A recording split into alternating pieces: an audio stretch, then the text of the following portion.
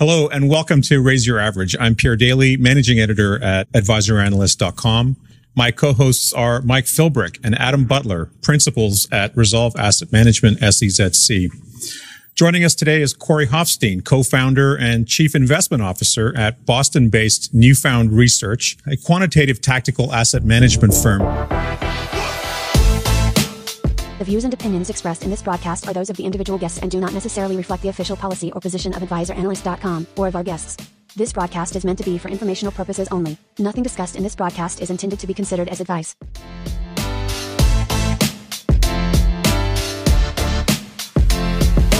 Corey, welcome to the show. Thank you for having me. Excited to be here. Great to have you. How are things where you are? Well, I actually snuck away out of the States. My wife and I were living in Venice, and knowing these fine gentlemen at Resolve Asset Management, they said, hey, come on down to Cayman. It's beautiful here. And so Cayman was offering up this thing they're calling the Global Citizens Program. You can apply to come live here for a year, and they're just looking for tourists that are willing to move. So my wife and I applied, picked up in January, and have been living in Grand Cayman ever since, which is, for people who ask me what it's like, I sort of say that's like asking what going to Disney World is like when no one's there. It's like, of course it's amazing. There's no tourists. You get the beaches to yourself, but it's certainly not reality as far as I can tell. So amazing. Good fun. So you got two CIOs for the price of one today, Pierre. I'm impressed. That's too many egos in the room. That's the problem. Well, Maybe. I mean, you did great getting through the tongue twister that is Corey's corporation and his investment tactics. That's for sure. That was a beauty. I give you credit for that. I'm going to have to do that. Well, what will be tomorrow in this timeline, but won't be tomorrow when this is released. But I have to do that tomorrow for him, so I can empathize. That's right. Thank you. So, Corey, for the benefit of those who aren't familiar with you, please tell us a little bit about yourself, what inspired you to get into the financial business in the first place, your background, where you began, what you're working on these days at Newfound. Yeah, absolutely. Well, I always like to say that I got into this industry absolutely by accident. I had no intention of ending up here. I consider myself a middle-of-the-road millennial, so sort of that Super Nintendo generation. And like most young male millennials, I thought I'd make video games for a living. So I actually originally went to university for computer science, quickly realized that while I loved programming and all that sort of stuff, a career in it probably wasn't for me. And this was pre-2008, and among all of my peers, everyone was going into iBanking and sales and trading. And so I started to get interested in finance, and it was just sort of through this combination of, I've got this background in computer science, I'm meeting a lot of people who are doing fundamental investing. There seemed to me to be an interesting marriage there, that I started to get really keen on the idea of systematic investing. Where I say I got really lucky was once I sort of found that marriage, I knew I wanted to go do some sort of derivatives trading type career. I applied to go to Carnegie Mellon's computational finance program and was thankfully accepted. So I was going to do that right after my undergrad. But before that, ended up getting introduced to a local asset manager through my father's financial advisor, who was keen on some of the research I was putting together. Asked if he could license it. I said, great. I'm a broke college student, could absolutely use the beer money. Set up this company, Newfound Research. It was named Newfound because there was a lake I used to go to in New Hampshire. Research, because it was a research firm. And I assumed it would be gone within a year. Had no idea, close to, I guess, 13 years later, still here, still doing it. But the good news was post 2008, a lot of the research I was doing, which was around tactical asset allocation, had a lot of interest. So while I was in grad school, this business just sort of accidentally took off. And I said, this is a wonderful opportunity for me to pursue something entrepreneurial. And so that's exactly what I did. And the rest is history, as they say. So what does Newfound do today? What does Newfound do today? That's a great question, Adam. Thank you. So what we like to say is that Newfound, we've converted from research towards a more traditional asset management firm. We aim to help investors proactively navigate the risks of investing.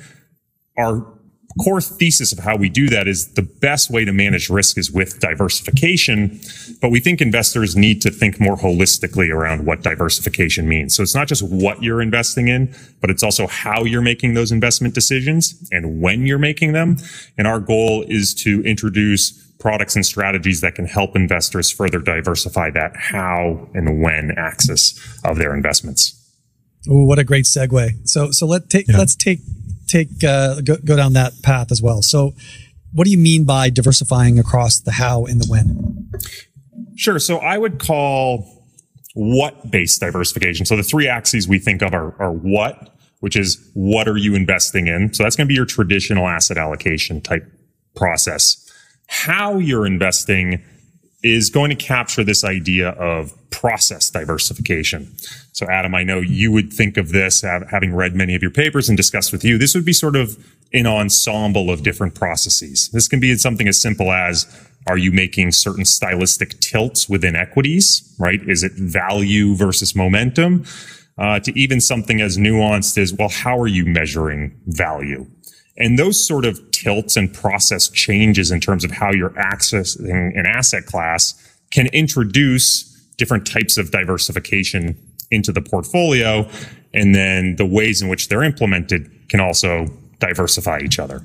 Yep, that sounds good. And then what about the when? I know you've written some papers and actually this is kind of a point of pride for you. I think you definitely have cottoned on to the when diversification before it caught the attention more broadly. And I think some good examples here would really highlight just how important and large an effect this can be. Yeah, I don't know whether it should be a point of pride. Sometimes I feel a bit like Don Quixote tilting at windmills with this one. No one seems to care. But when-based diversification to me is this huge risk that everyone completely ignores. I've actually only seen one other paper written about it. It was by a couple gentlemen at Robeco, written in 2010. And the basic idea is really simple. It just basically says when you choose to make an investment decision can have a rather profound impact on the returns you realize. And it seems to be something that's well recognized in the world of private equity, but not something that seems to carry over into public markets very much. So I'll give a really simple example in private equity and then sort of translate it into public markets. In private equity, there's this common idea of making sure you allocate across multiple vintages of exposure. Because when you allocate, say, to one private equity fund in a given year, you're very susceptible to what's happening in the economic cycle at that point in time. And so what people look to do is smooth out that economic cycle exposure by allocating a little bit to a fund this year, a little bit to a fund next year, and so on and so forth, recycling that capital over time so that they're less susceptible to that sort of start date of when they invested. It's not really something that's done in public markets all that much, but as it turns out, that same concept has a ton of impact.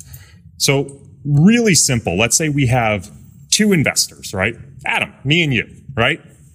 And let's say we're both building value portfolios and we're doing it systematically. So you and I have a formula by which we are picking value stocks. And let's say we come up with the exact same formula. So you and I have a recipe we follow, and at the end of every quarter, we pick stocks. And the only difference in the process is that I happen to rebalance the middle of the quarter. So every sort of sixth week of the quarter, I end up running the process and pick that basket of stocks and buy it and hold it for the next 3 months. You, on the other hand, wait till the end of quarter, follow the exact same process. But what happens is because you're doing it 6 weeks after me or 6 weeks before me, depending on your frame of reference, you're actually going to pick a subtly different set of securities. And even though we're following the exact same recipe, that difference in what you pick can end up leading to really meaningful differences in the actual portfolio performance. Now, for very slow moving portfolios where the recipe doesn't change the securities you pick very frequently, not a big deal. But something like momentum stocks, if you're having a momentum portfolio, well, you and I might end up with entirely different stocks that we pick. And the performance dispersion at the end of the year can be hundreds to thousands of basis points. And so as allocators and investors look to evaluate the performance of managers, if they're not aware of trying to condition for this when-based diversification element or realize how much dispersion it can actually create between managers, they might actually think something's alpha when in reality they just had sort of beneficial timing luck in when they happen to allocate. Yeah. So like if you started March 24th last year versus manager B starting August of last year, the difference could be massive. They could have very similar ideas about investing. Imagine a financial advisor who just has a 60-40 allocation for a client and rebalances once a year. And they just happen to do it at the end of every March. They look like a genius in 2008 and they look like a genius last year versus another manager or advisor who does the same thing, but just happens to rebalance in September or December. They're going to end up having worse performance despite having an identical process. Yeah. Would you refer to that as base effects or would you be? I call it timing luck. Yeah. I haven't really come up with a better phrase for it. And I think the problem with calling it timing luck is there's a lot of people who say, well, you shouldn't time the market. When in reality, I think anytime you implement an investment decision, there is a timing element to it. You can't avoid timing, right? The arrow of time moves in one direction. And whether you elect to allocate today, tomorrow, or a month from now, that's going to have an impact on the opportunity set and sort of the ultimate returns that you realize.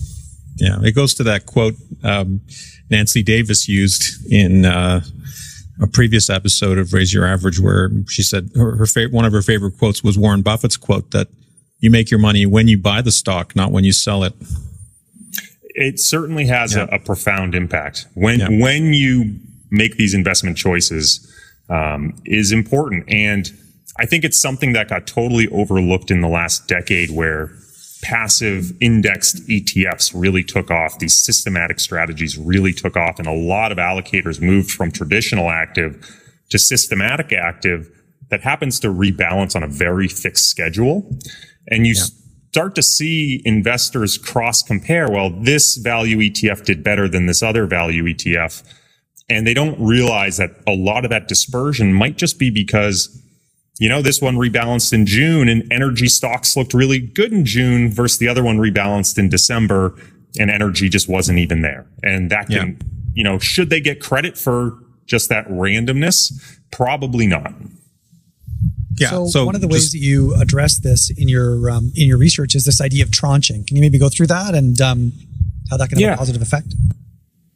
The way I address this, and this was actually not my idea, though it does tie back very much to this vintage private equity concept, which is you really just want to be allocating or rebalancing a little bit of your portfolio very frequently. That's sort of like the core underlying concept of portfolio tranching or overlapping portfolios or any of the sort of names for the solution. But the basic idea is saying, let's make it really, really simple here. Let's say I wanted to rebalance my portfolio once a year, right? Go back to that 60-40 and we just want to rebalance once a year because we don't want to deal with anything but long-term cap gains. But I still want to avoid this rebalance timing luck effect of, well, when did I rebalance in the year? One of the things you could do is you could almost think of taking a client's portfolio at that 60-40 and putting 25% of the capital in 4 different accounts. One of those accounts will rebalance every December and then not rebalance again until the next December. Another account might do it in March, another account in June, and the final account in September. And what happens is you keep going around those accounts, rebalancing, and you're rebalancing a different part of the overall portfolio every quarter, but it's only a smaller piece. It's 25%. And sort of in doing that, you're smoothing out that timing luck. You're introducing a part of your portfolio that's rebalancing at all times. And you can continue to increase the frequency. Maybe it's not 4 sub-portfolios. Maybe it's 12 sub-portfolios that do it monthly.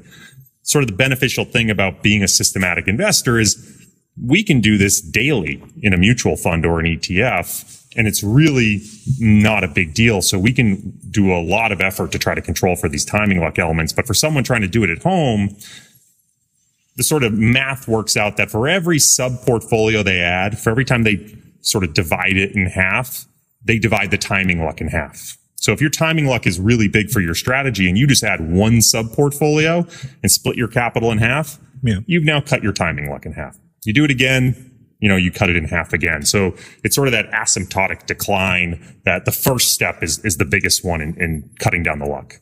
Yeah. So the point, just to circle back a little bit, I think the point here is when allocators are making decisions about who to give, or timing, not timing, but who to give, money to, and making assessments of, managerial skill.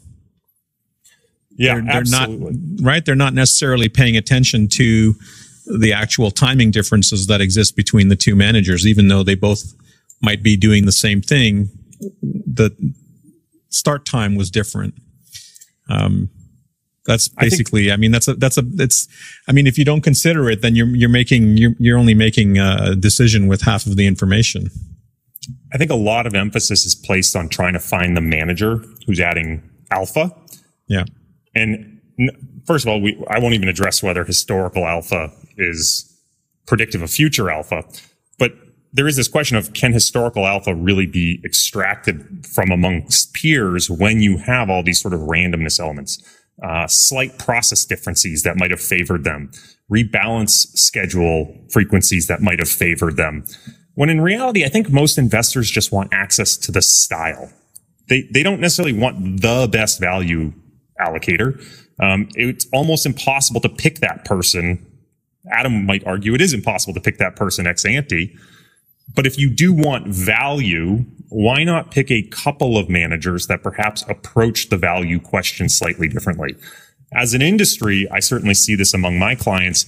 People don't want to have too many exposures in their portfolio. They think it's dilutive. When in reality, I think if you have a couple of value managers and you believe in value, then you might actually benefit from the process diversification, the rebalance diversification. You're controlling for all these unintended bets that you would be making in just picking one manager. And you might even be able to harvest a little rebalance premium from reallocating between them. So as CIOs making these allocation decisions, you're both PMs and CIOs. You're making allocation decisions as well as your own investment decisions. How do you go about? Are you able to unearth this data or this information from the managers you're considering? Do you ask, or is it a phone call, or are you talking to them and doing the detective work to find this out? Do you want me to dive in first, Adam? Yeah, this applies more directly. We address it directly within the rebalancing of our own strategies, but I know you've incorporated this in terms of the product selection and the process diversity that you've introduced into your product. So maybe you should go ahead. Yeah. Yeah, for us, it's a little bit of both. So there's parts of the portfolio. So we really manage one core portfolio. It's our risk managed US growth strategy. And it's sort of this barbell approach where we try to allocate 50% of the portfolio to do really well asymmetrically when markets are up, and 50% of the portfolio to do really well asymmetrically when markets are down. And we're willing to forego that space where markets are going sideways. In that component where we're trying to allocate for that positive market environment, we take a momentum tilt. And because we manage a mutual fund, it is very difficult for us to do momentum tilts in a tax conscious or tax efficient manner. And so what we do is we actually use a suite of ETFs. So we went out to the ETF marketplace and said, which ETFs are out there?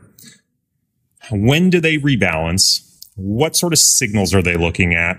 How do they constrain individual securities? How do they constrain other factor exposures? How do they constrain industry or sector effects? And what we did is we chose 4 that we thought gave us the diversification in underlying processes that we thought were all supported academically and practically. We thought could all harvest the momentum premium over time, but would do so in different ways and rebalance at different frequencies and schedules to try to create, through a combination of those exposures, a more continuous turnover. Now, is it ideal?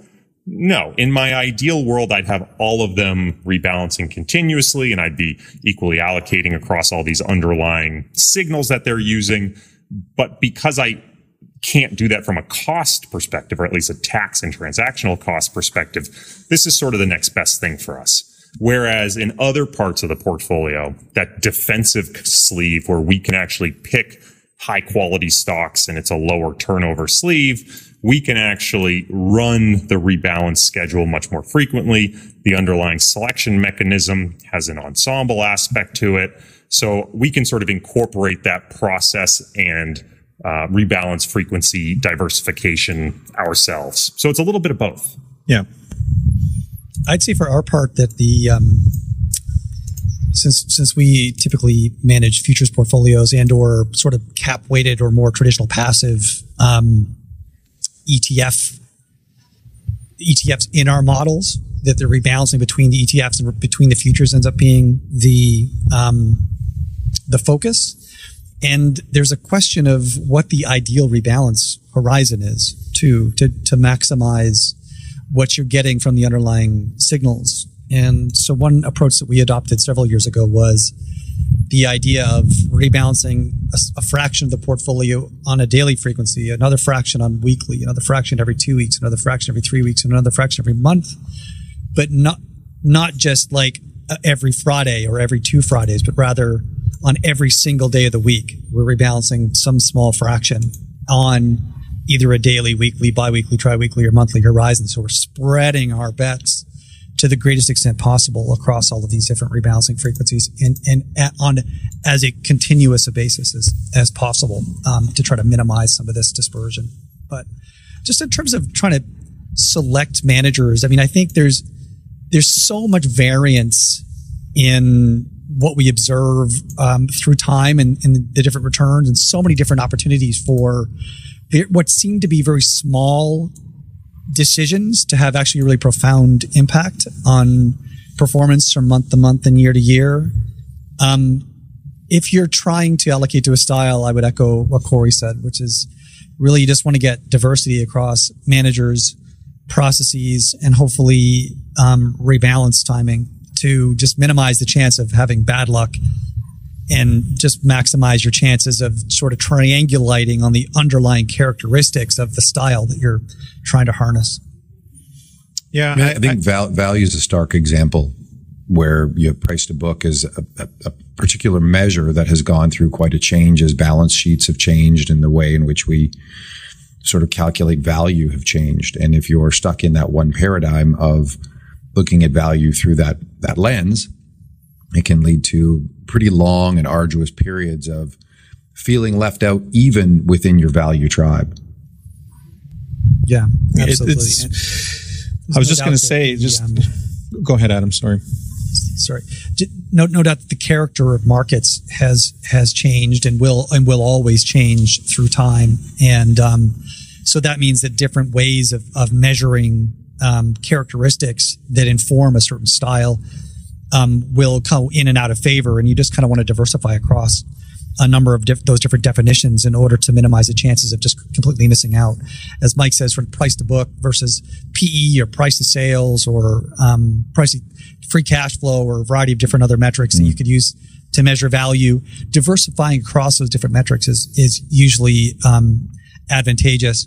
And that idea of evolving market conditions, I think, may be a good segue to, I think, what's occupied a great deal of your time more recently, Corey, right? So maybe you can kind of dive into what you've spent the last year really focusing on in terms of your how you frame this idea of liquidity cascades. You wrote a paper on it, and I think some of your thinking has evolved. Why don't you sort of walk through the major themes and what motivated you to begin researching this idea of liquidity cascades and what's involved there and how your thinking has changed? Yeah, and if you'll allow me, while I go ahead and prepare my tinfoil hat for the liquidity cascades discussion, the last thing I would want to add to this discussion of ensembling and diversification, I think value is a really great example where I think if a lot of people were to take the time and plot these different managers and their performance, what they would find is a bunch of managers who are all truly value managers. If you were to plot their performance, it would sort of look like there's a dog walker who's walking all these dogs down the average path. And all of these managers, the dogs, are flying all over the place, but they're all sort of centered around the value style return.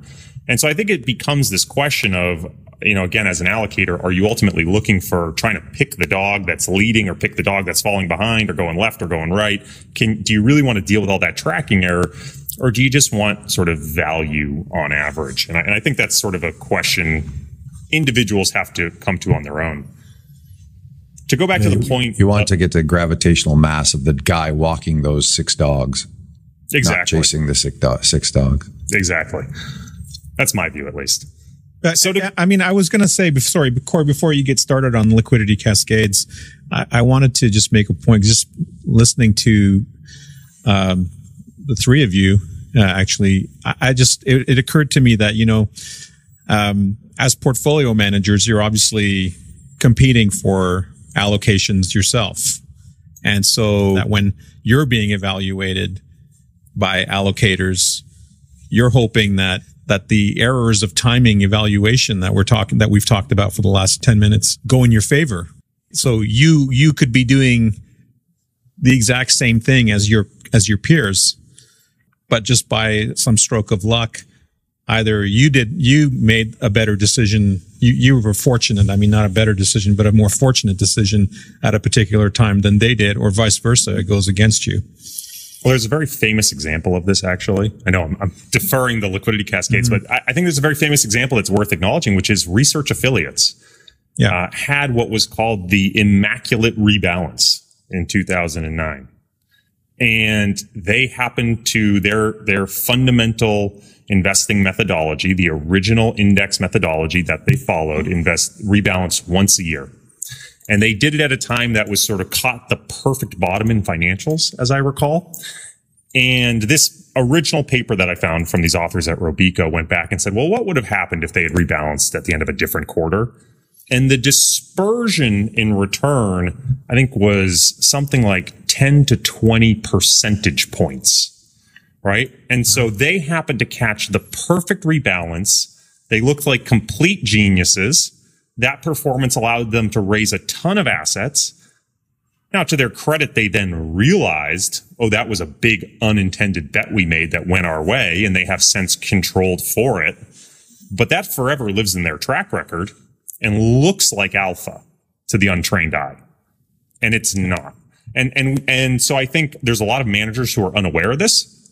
But any manager who's written a quarterly commentary has gone one quarter and gone, wow, everything went against me at end of quarter. And if only I could write this commentary 2 weeks prior or 2 weeks later, my commentary would be totally different. Yeah. And that is, to a certain extent, a type of timing luck. But this is the type of stuff that I think these unintended bets that can creep into a portfolio are the types of things that can knock investors out of the business. Or they can capture a huge market share because sometimes they just get lucky, but it's unrepeatable. It's just complete luck, with the exception of unless you believe in some sort of seasonality effects. So I just want to make sure we pull this thread all the way, because we talk about this internally quite a bit, and we make an art of diversifying the what, the how, and the when in all of our portfolios. And we talk about this a lot because if you sort of think through, again, just sort of using value style as an example, if you have a strategy that diversifies that rebalances continuously, that diversifies across a wide variety of characteristics, so you're selecting for stocks some portion of your portfolio is selecting for stocks with high earnings price, others high sales price, others high cash flow price, etc. So you're diversifying across all these different axes. As you look at the performance through time, what you expect to observe is a strategy that is right down the middle of all of the other value funds that are taking a stronger view, So you've got some value funds that exclusively do enterprise value EBITDA, and others exclusively do price to book. And they rebalance very strictly at the end of certain quarters or once a year or whatever, right? On any given year, some of those are going to have lucky events and others are going to have unlucky events. And the one that diversifies across all of those different dimensions every year is going to be right down the middle of all of them, which means that you're never going to be at the top, right? You're never going to be at the bottom, but you're also never going to be at the top. So you're, from a manager standpoint, trying to raise assets, you end up actually shorting the optionality of good timing luck by trying to minimize the potential for bad timing luck.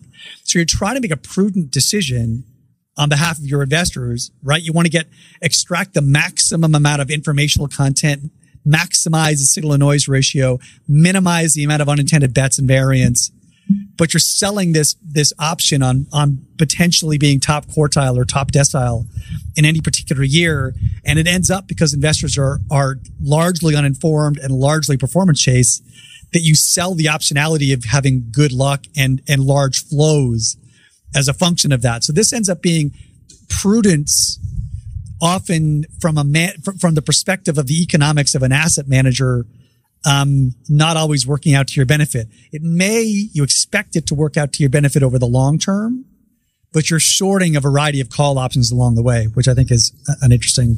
I think that's spot on. You're never the shiny object with this approach, right?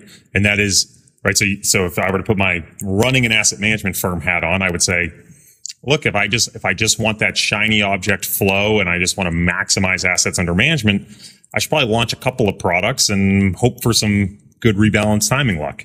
But if you put your investment manager hat on and say, no, I want to make sure that there's no unintended bets, particularly no uncompensated unintended bets sneaking into the portfolio, because those ultimately can lead to negative realized performance that I don't want. Those can knock me out. So these are at odds, and it's an interesting conflict. And you do see, for the most part, the industry continues to ignore this. I know this has been a huge area of focus for you too, Adam. By the way, if you figure out how to diversify across the who and the where and the why and the which axes, and let me know what those are, I'd appreciate it. Yep, that sounds good. We'll write a paper on the principal components of all those different dimensions. Yeah, exactly.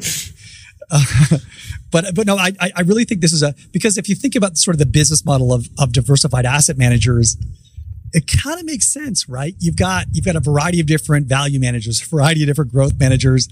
Really what you're hoping for is that in any given quarter or year or 3-year period, you're going to have one or two managers that are going to happen to have gotten lucky, right? They're going to get a substantial amount of lucky flows. And we know that even once dollars are allocated to a manager, even when that manager goes on to underperform for a substantial period, a great majority of those assets stick around, right? So just attracting the assets in the first place, you're a long way towards winning the game. So, if I'm a clever, but less scrupulous asset manager, I want to run, 8 different value funds and 8 different growth funds, and all of them have very different processes. And at any given time, by sheer luck, you're going to have one that's going to be working really well. That's going to be the shiny object and if you look around at the asset management industry, you'll find that strangely, that does look like the business model that they're pursuing. Certainly the large asset managers. Well, especially this year with the explosion in thematic, right? The absolute explosion. It's not just totally, yes. You had the low vol fascination, and then realization of the unintended bets there. And then you have all the themes, everything from, crypto coins to, very, very narrow sector pieces of the market and, or super large cap areas of the market. And, it may be a function to some degree of the speculative fervor in the market. I'm not sure. hate to even bother to say that because it always goes on much longer than anyone can anticipate. But certainly thematics and then those very specific rules, right? That here's my back test and here's the rules, and the set of rules is very opportune for the particular history that we lived. And the future history will not necessarily be that. So that becomes really hard. And then we also all know that assets chase after performance, generally speaking, unfortunately. And once you start to introduce leverage and convexity, these sort of effects just absolutely explode in their type of impact. And so at least what's interesting to me is when you start talking about certain styles that may behave in a more asymmetric manner, right? Value as a style, most of the performance comes from a very short period of time. I think the best quote I heard about value is from Andrew Lapthorne at SocGen, who said value's a basket of the world's problems, but a call option on good news, right? And it's sort of like most of the time it's just ugly stuff you don't want to own. And maybe you're not actually getting a risk premium, but when when the future looks a little brighter than it did in the past, value really explodes, but it tends to be very condensed. And which version of value explodes, right? That sort of difference, that convexity can lead to massive short-term dispersion. We implement call options and put options in our portfolio. And when we rebalance those call and put options can have a massive impact on performance. If all of a sudden we go to sell some of our calls or our puts and the VIX has spiked, well, that might be very beneficial if we're looking to sell, but can hurt us if we're looking to buy exposure. And we're not necessarily trying to time that. We just might be trying to roll exposure for other reasons. We might have had new cash come into the portfolio. We might have had redemptions. All of that ultimately impacts performance and is in many ways out of our control unless we take action to try to smooth out that impact over time. Now, you didn't use options for most of your career. This is a relatively new addition to your product suite. This is a perfect segue, I think, to a discussion of the liquidity cascades concept, right? So what led you to want to introduce this type of convexity into portfolios, and what did you identify about the character of markets and how they had shifted over the last few years that motivated this move? Yeah, so let's rewind to March 2020. No one wants to relive it, but let's go back a little bit. As an asset manager prior to March 2020, our flagship portfolios were predominantly trend following portfolios that we had overlaid some fixed income exposure to. And the idea for us was most allocators we worked with had a traditional 60-40 portfolio that they rebalanced. And we said the maximum bang for your buck that we could introduce to the portfolio from a how-based diversification is going to be a trend-following strategy. And that's what we're going to try to do. Over time, we'd started to get questions from clients saying, the market feels different. The market seems different. It seems like it's moving further, faster. And quantitatively, I was never really able to answer whether that effect was true, whether it's bearing out in the data, or why. And then as March 2020 came around in real time, one of the things that sort of became obvious to me, and again, this is all with the benefit of hindsight going through it, was it felt like we had an exogenous event that turned into an endogenous market event. That the COVID crisis wasn't affecting markets in a very abnormal way. And then suddenly it was. And then markets seemed to move much further faster than the fundamentals really would have justified. Now, who am I to say what the fundamentals should or should not justify? All I can say is fixed income liquidity totally broke down. Leverage within ETFs seemed to be driving a tremendous amount of end of day buying and selling volume. Option dealers seemed like they were moving markets dramatically based on the amount of hedging they were having to do. And you looked at more esoteric markets like the dividend swap or dividend futures markets. They were completely broken from a liquidity perspective. And so it seemed like there was this shock to markets that caused the entire market structure to unwind very violently in a way that as a trend follower was almost impossible to navigate.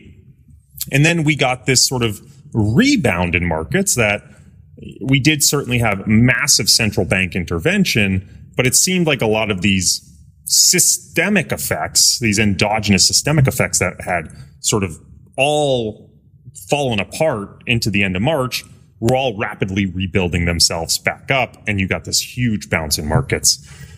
And so I walked away from March saying, I think I'm missing a big piece of the puzzle. I think markets have changed. Now, yes, markets are always changing, right? There's no way I can sit here in 2021 and say markets are the same as they were in 1999, but it doesn't necessarily mean the means by which you invest should necessarily change, right? If my belief is that I'm taking advantage of some sort of investor bias, do I think humans have changed? Maybe not. But has something in markets fundamentally changed that makes my process no longer relevant? And so I went down this full research project of qualitatively, which makes me very uncomfortable as a systematic quant, but qualitatively trying to ask the question, what is driving markets today? And happy to go into that, but it led me down some strange rabbit holes. I will say sort of my rule of thumb was anytime I ended up at zero hedge, that was sort of the end of that rabbit hole. I wasn't willing to go any further. But what emerged were sort of three big narratives. One, central banks were now influencing markets in a destabilizing manner. Two, passive had grown to be such a big component of markets that it was now destabilizing markets. And then three, there was this asymmetry in market liquidity that was occurring during a crisis. Because on the one hand, you had high frequency traders that were not required by law to show up. And on the other hand, you had this growing scope of what we'll call volatility contingent players who are making trades either very explicitly in volatility markets or trades that are highly correlated to what's going on in volatility markets that were demanding a lot of liquidity when the high frequency traders were disappearing. And so those were like the three major narratives. And so the paper was an exploration of how those narratives are playing out. Was there any data supporting them? And ultimately, did I think personally they were sufficient to drive the change in market behavior? One of the more fascinating dimensions of that paper, I think, is the section on the impact of passive flows. And I know you and I have explored this at length, and with Mike Green, and who was sort of the progenitor of this idea. But maybe let's start there. What did you discover about the impact of passive flows that might surprise many people who haven't explored this topic at length?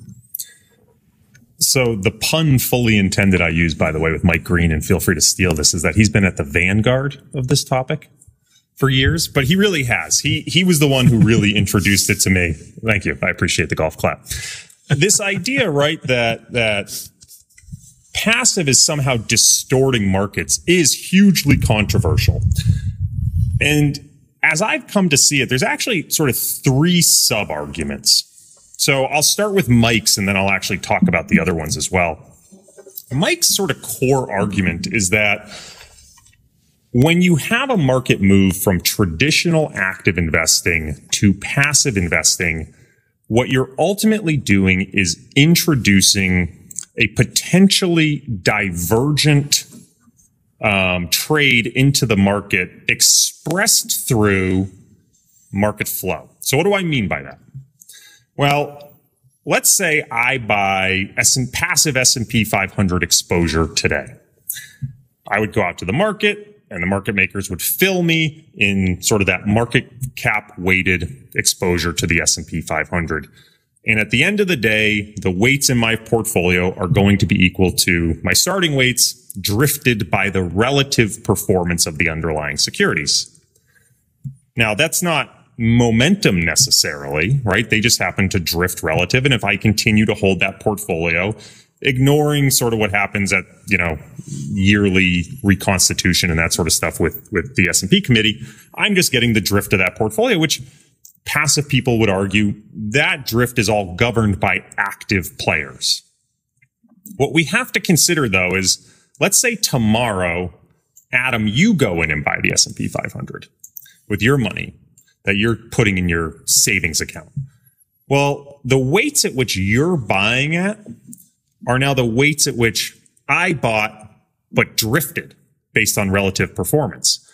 So the money you're putting to work is now buying more of the stuff that recently went up and less of the stuff that recently went down.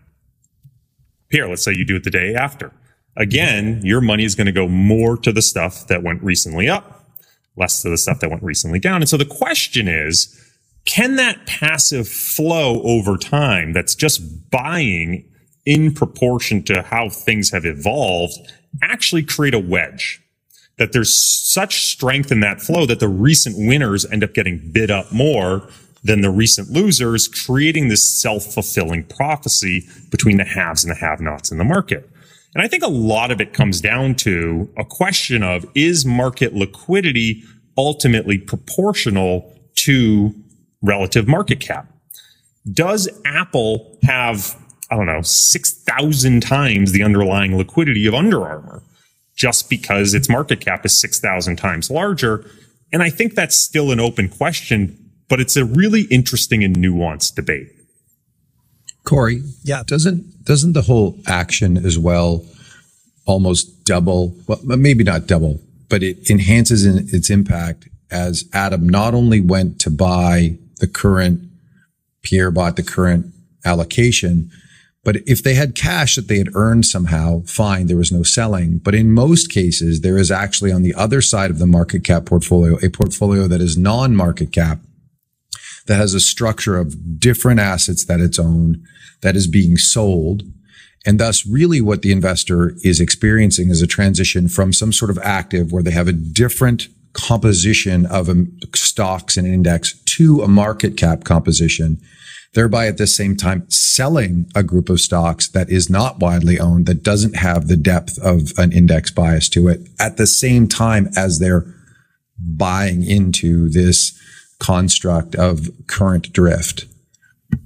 That's spot on, right? Because most people aren't going from passive to passive. They're going from active to passive. And so there's actually two important components there. One is exactly what you pointed out, which is they have implicit over and under weights that they're trying to unwind. Now, that is going to require someone on the other side of the trade. But the person on the other side of the trade can sort of set that marginal price. So if we, for example, think of the world as value investors versus growth investors, and every value investor wants to unwind, the growth investors are going to sit there and say, bring your prices to us, right? And what that'll ultimately do is drive the passive market more towards how growth investors are oriented.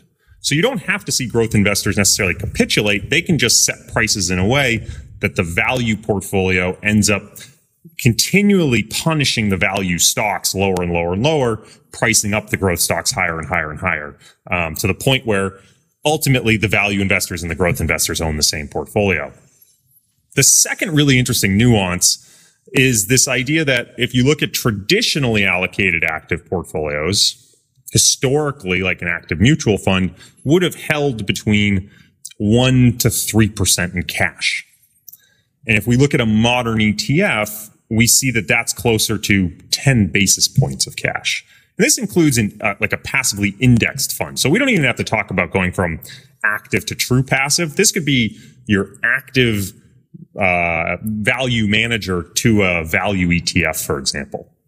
And if we have the entire world move from these mutual funds that have 2 or 3% cash to ETFs that have 10 basis points of cash, well, that's a huge amount of cash that now needs to be put to work in the market.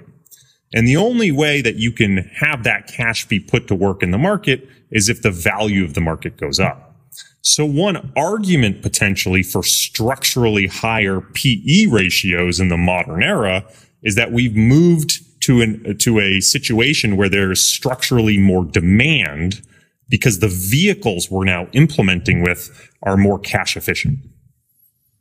I think it's important to acknowledge that moving from 3% cash to 10 basis points cash is not a 2.9% change. It is a 30 times change, right? And so the elasticity of demand to absorb that 30 times delta in cash, it suggests that we could have this massively convex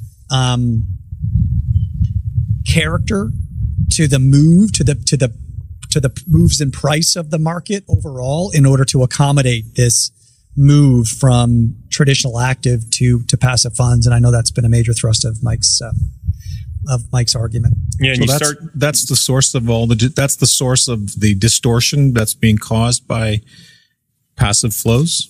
Well, there's a couple more potentials, right? Yeah. So some of it is this idea of, okay, you've got more money moving from active to passive. You have that pushing up structural demand in the markets. You have active to passive potentially embedding a divergent momentum type demand flow into markets. You also have this interesting dynamic of moving from active mutual funds to ETFs, where the actual market structure has now changed. The microstructure has changed, where if you were to give me $1 as a mutual fund manager, I'm going to get that dollar in my cash report, and I'm going to have to go to the exchange and buy the securities I want. Or if someone redeems, I'm going to have to sell the securities. The way it works with an ETF is, assuming it's a sufficient amount of capital, you're going to go to the exchange, and there's going to be a market maker who's going to see your order and then go to the ETF fund company and say, give me shares of the fund. In exchange, I'm going to go out and buy up all the underlying in the right proportion, give them to you. You give me the shares of the fund. I'll now go to the exchange and sell it to this individual. And what that ultimately does is it means the person buying and selling doesn't really care about the value of anything. They just care about the price of the basket, right? And so all they're trying to do is track that basket as closely as possible.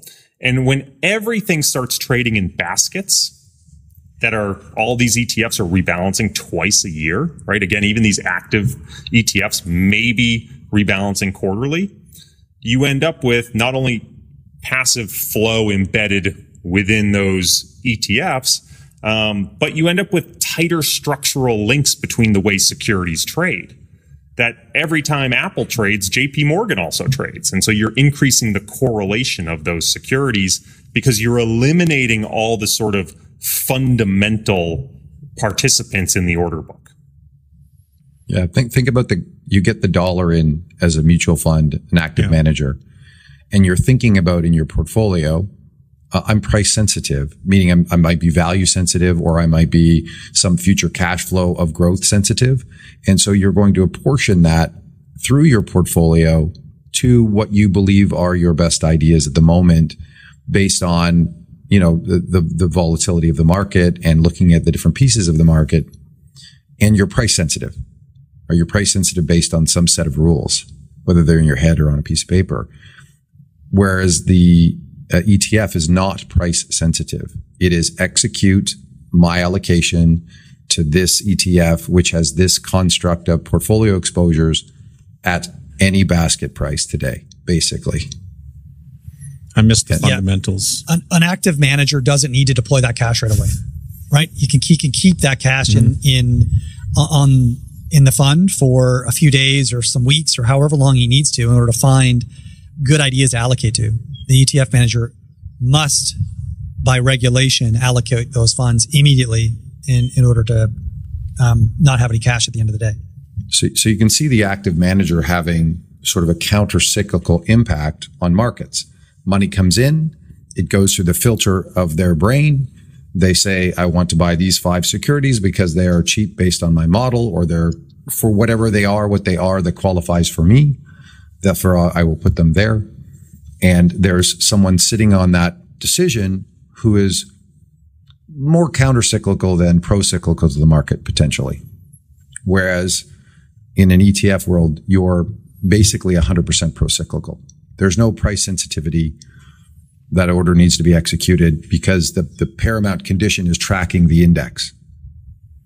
I'm off-boarding That's a the little bit, objective but function. Have you guys, Corey, or maybe Mike too, have you guys given any thought to how this phenomenon may be playing out in terms of the transparent active ETFs? Just thinking sort of ARC, for example. The fact that I assume they also need to completely deploy every new dollar of investment same day?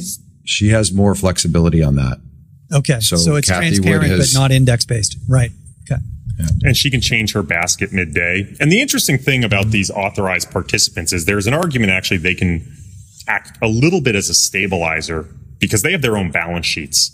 So if ARK needs to eliminate a position from their portfolio really quickly, they can push it on to the authorized participants, and they deal with over 20 authorized participants who can then act as a bit of a capacitor where they can hold that for days, weeks. They might keep it on their balance sheet. They might be able to offload it to someone else who's looking to buy. So there's this hedge interesting... with a basket of other securities. Exactly. There's a very interesting way in which you could argue, look, is a mutual fund manager's best use of their time execution? Wouldn't it be better to work with an authorized participant who is an expert market maker in some ways? And so I think there's this interesting area where actively managed ETFs could, in theory, be the best of both worlds if you sort of get that basket construction done well.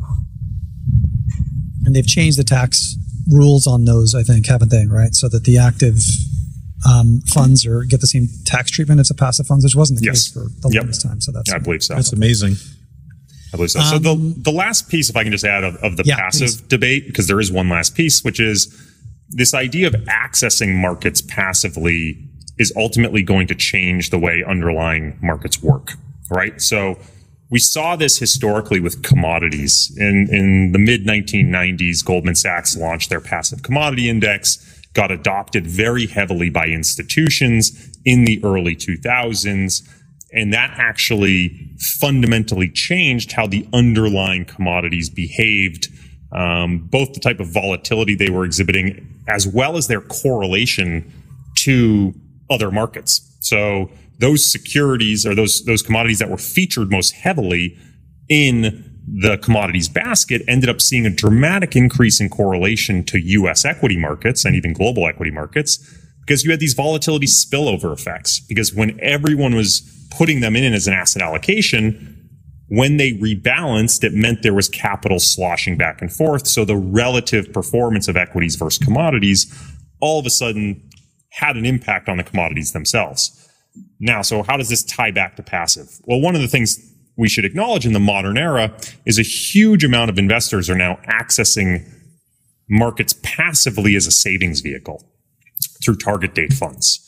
So in the US, we've seen the target date fund industry go from a sub $10 billion industry in the early 2000s to something probably close to $2.5 trillion industry today. And a lot of that, the qualified default is going to be a fairly passive exposure, especially at the asset allocation level that's going to sit on a fixed glide path. And so again, we would expect the market, if we said the majority of relative dispersion between stocks and bonds over time is going to be fundamentally driven. Well, now all of a sudden we have a huge proportion of assets being put in a vehicle that is rebalancing on a very fixed schedule, on a very set glide path. And that glide path is really independent of the underlying fundamental variable change.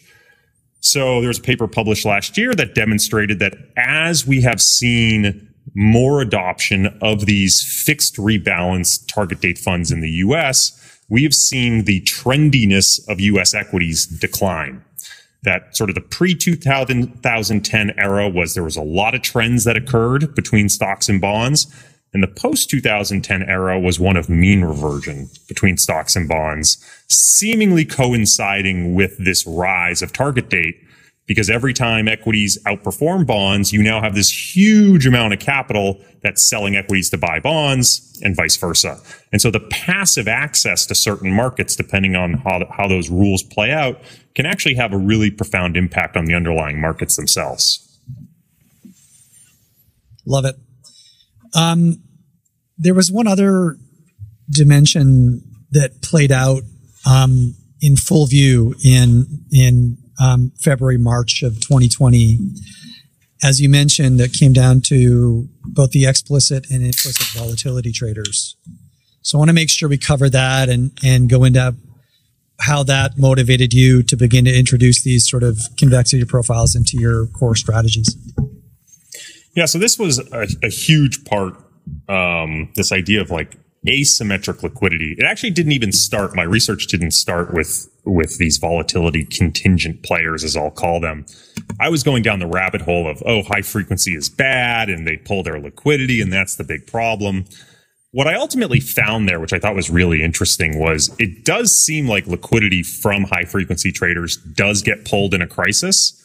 And it seems like there's two reasons for it. One, there's just less of them today. There's maybe 6 major players, and they've all sort of homogenized their models because they keep acquiring competition, right? So as you decrease the heterogeneity of the population of liquidity providers, they all end up, pulling capital at the same time when they need to. The second piece is that they're all capacity constrained. They all operate with a huge amount of leverage. And a lot of that leverage is achieved by posting collateral in the form of securities. Well, if those securities decrease in value as the market sells off and or become more volatile, the amount of capital they have access to goes down. And so you get this pro-cyclical decline in the amount of liquidity they're able to provide. So as an example of that, I can give a practical example and then an academic example. A practical example is Virtu Financial, one of the largest market makers out there, who acquired KCG, which had been a mix of Knight Capital and Getco prior to that. In March 20th last year, did a capital raise of $450 million. Now, most people didn't even see this because it sort of flew under the radar of everything else that was going on. But they were trying to do a capital raise of $450 million because they were saying they were so capital constrained, they needed the extra money to keep providing liquidity to markets. Not that they didn't want to, it's that they literally couldn't because they didn't have the money.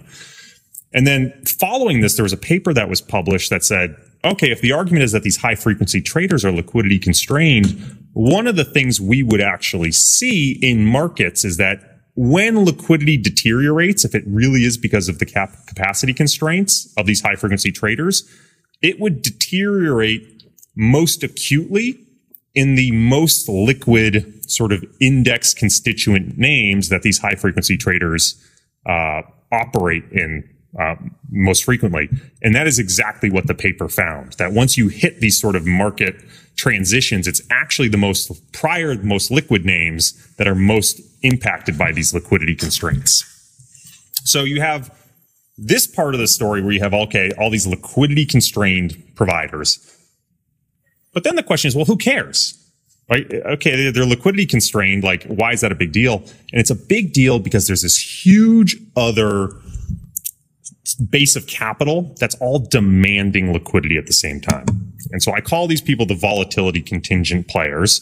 And again, this is not, for me, something that I invented. This has been well sort of discussed and documented by people like Veneer Bonsali and Chris Cole and Ben Eifert and tons of other people who have been talking about this for a long time. And this space is filled with a couple different types of people. The first is those people who are on the hunt for yield, and they're operating in an environment of low interest rates. They're trying to find excess return, and they're doing so by selling call options or selling put options. So covered call strategies or cash secured put underwriting strategies. Institutions might be selling variance swaps. There's all sorts of ways in which they would try to sort of harvest the volatility risk premium. But ultimately what they're doing is they are selling vol into vol markets. And what's important to realize here is that there is someone on the other side of that trade. And the person on the other side of that trade is typically an options dealer.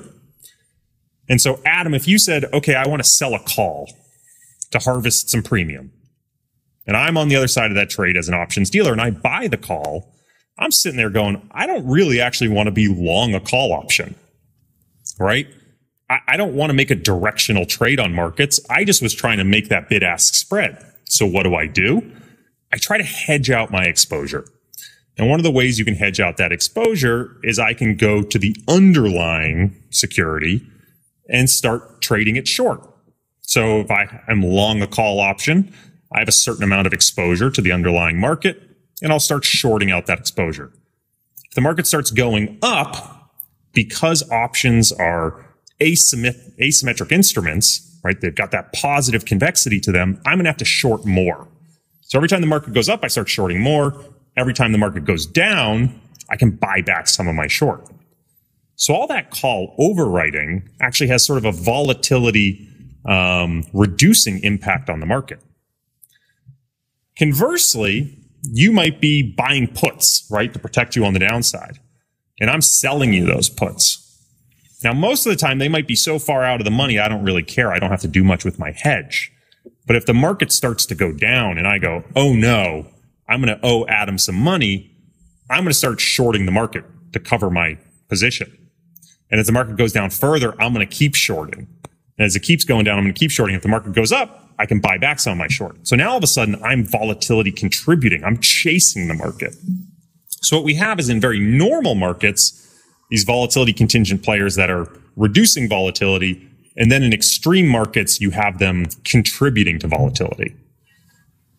The second set are people that really came into popularity post 2008 because there was a ton of investors who were looking for capital preservation. So these are the people who are hunting for safety. And these are all the sort of CTAs, risk parity, variable annuity target volatility, variable annuity players, relative momentum, trend following, all that sort of stuff that might not be directly linked to volatility, but a lot of their behavior is very highly correlated. So when markets start to sell off or realize volatility goes up, a lot of these players are going to degross, sell some of their position, cover some of their position, whatever it is. It's very pro-cyclically tied to what's happening in those markets. So what you get, and the way I've sort of seen it play out, is you have all of these institutions trying to harvest this yield, which is sort of artificially suppressing market volatility because of the behavior of the option dealers. Every time the market goes up, the option dealers sell. Every time the market goes down, the option dealers buy. This artificial suppression of market volatility leads the whole second group of players to increase their exposure to equities. They go, oh, realized volatility is really low. Things are calm. Let's buy. And buying drives the trend positive, and that ends up inviting all the momentum players and the trend followers. And suddenly, everyone gets really levered long equities. Way more exposure than they should probably have. And then there's some sort of exogenous shock like COVID. And suddenly, everyone wants out of the pool. And it leads to this massive pro-cyclical decline where everyone's trying to sell. It's driving up volatility. All of a sudden, the option dealers are trying to hedge their puts. So they're chasing the market in both directions, driving up volatility further. And everything becomes this chaotic sort of cascade where high-frequency traders have pulled the liquidity. You've got this huge spike in demand for liquidity, and it becomes utter chaos until either everyone sort of sold everything and or someone steps in like a central bank to try to stabilize markets again. Yeah. That every time I hear that, it's just incredibly compelling. How have you altered the way that you manage money in the face of what you have now come to understand? So there's sort of two ways I position this. The first I would say is, given this thesis of liquidity cascades, as a tactical manager, I think you can take two approaches. You can either say things are moving faster, and so I can play an increasingly fast game of whack-a-mole, or I can try to embed some other forms of structural diversification in my portfolio that should do well in these types of environments. And so ultimately, I think number one just leads to an arms race. If everyone decides to go faster and faster, it just makes these unwinds faster and faster. I think the second is just going back to that core thesis we talked about at the beginning of structurally diversifying what, how, and when. So for us at Newfound, we said, we want to take our portfolio and really split it into this barbell. We think markets are going up faster than they ever have, and we think they're going down faster than they ever have. We want half the portfolio dedicated to doing really well in these positive environments, half dedicated to doing really well in these negative environments. And the way we're going to go about achieving that, we're going to try to diversify. So in our positive environment, for example, we're going to use some momentum tilts within the equities But for those really extreme positive environments, we also want to have a ladder of call options on the S&P 500 that sort of act like lottery tickets for us. We think the market just is more likely to float positively, and so we want to have that convexity to outperform because, again, we think the market sort of has that inclination to do it. On the other hand, on the downside, we might have defensive, high quality, low vol stocks that we buy on that sort of defensive half of the barbell. And we're going to buy out of the money put options that most of the time will, sort of expire worthless for us, but act like a bit of an insurance policy when markets are going down, that we can then hopefully become a liquidity provider. In monetizing those positions, we can then step in, rebalance our portfolio, and be buyers of equities when everyone else is a forced seller. Love it. You've been revising some of your thinking a little bit. Obviously, I mean, we're constantly learning and we're observing market behavior and new literatures coming out, et cetera. Any follow-on thinking as things have evolved over the last year or so since you wrote the paper? My tongue-in-cheek follow-on thinking has sort of been this idea that whenever we don't know why the market's moving, we always have some economic narrative. But whenever we know for certain why the market's moving, it's always some over-levered player, some supply and demand imbalance. It's GameStop's gamma squeeze and short squeeze. It's the Archegos forced liquidation. And I think what is becoming more rapidly apparent to me is it's more likely that all of these day-to-day moves are really independent of the macroeconomic narrative.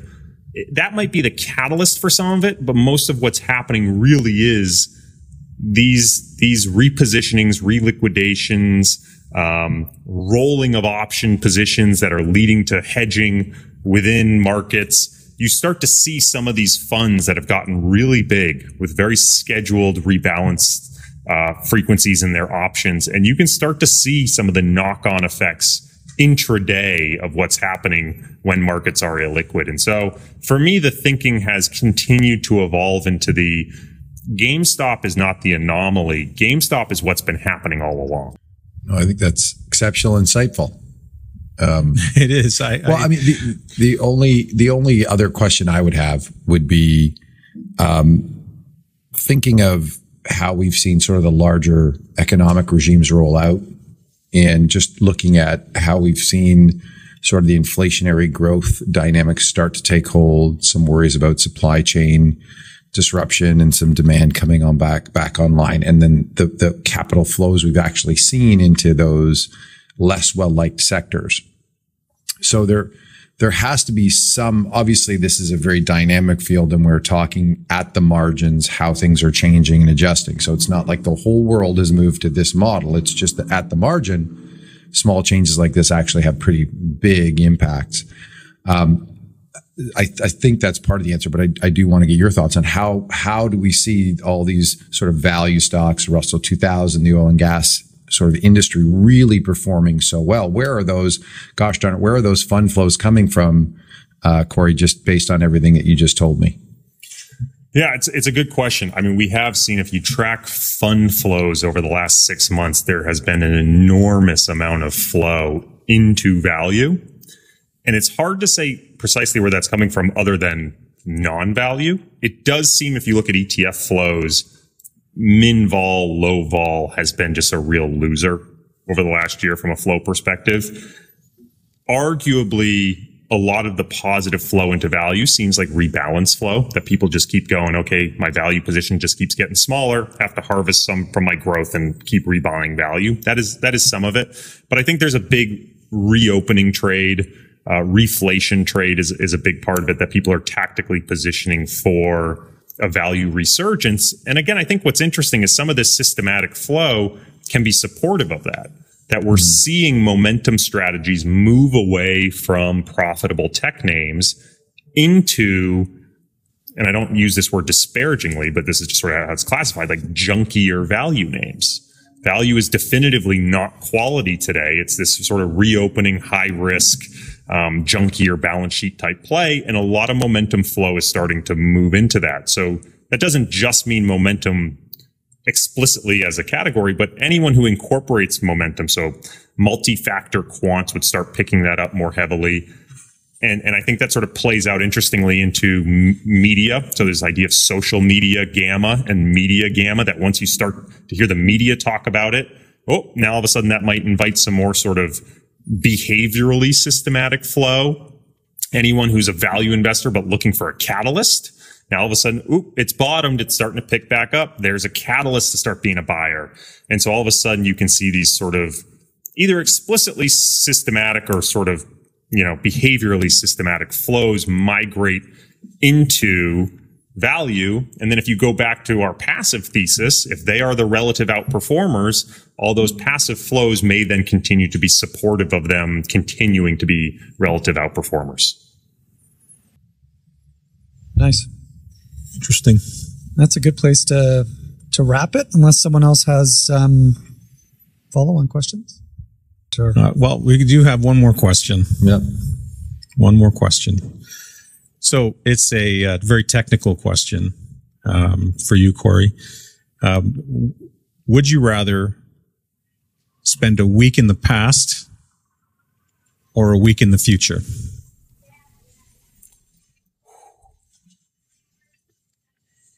Do I get to change the past or just spend a week in the past?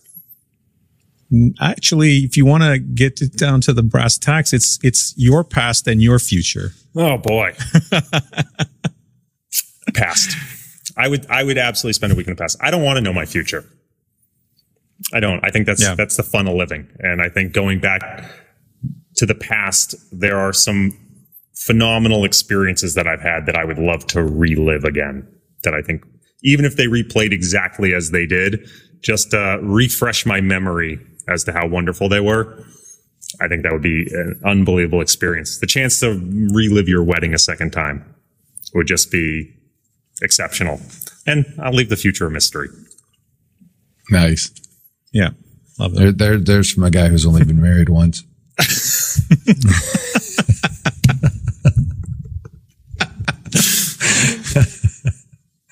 Thank you, Corey. That was great. Well, thank you guys for having me.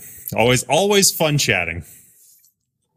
Thanks, guys. Yeah, it's awesome. Corey, I hope we can do this again soon, and we can get back together again to see how things have changed from now, then, and continue the discussion. It was great. Be my pleasure. I look forward to it.